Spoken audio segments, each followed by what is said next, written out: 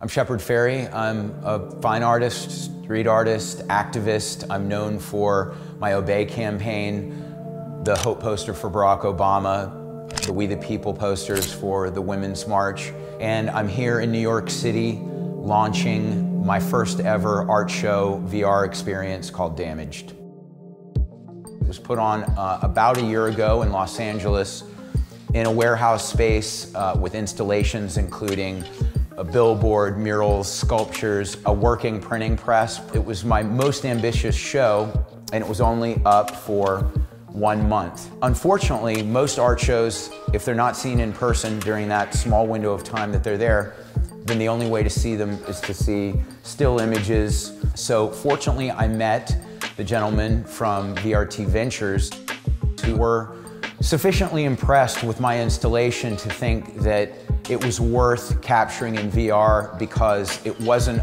a traditional white wall show.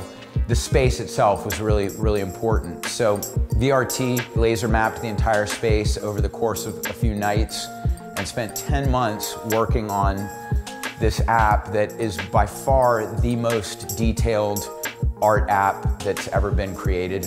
Of course, I think that everyone should experience art in person, but for all the people around the world that couldn't come to the show, that this has been preserved with such detail, so richly, really something that aligns with my philosophy as a populist wanting to democratize art. Just how spectacularly the experience can be recreated through VR is the wave of the future. I think that it's visceral, and a lot of artists are trying to do things that recreate the feeling of the work in context, you know.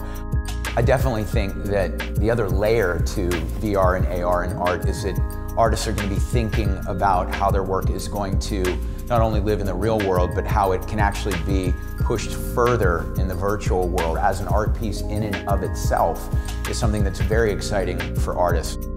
It's going to bring more people into being art fans when it's that accessible. Because I think it's a bit intimidating for a lot of people to go to a gallery or a museum in the first place, but everyone loves tech. So it's a gateway that I think is really powerful for the medium I value.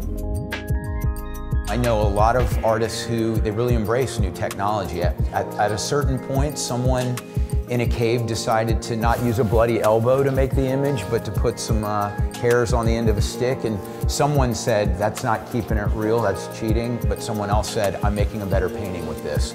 And I think that's what's going to be happening with VR. So yeah, on to the next wave.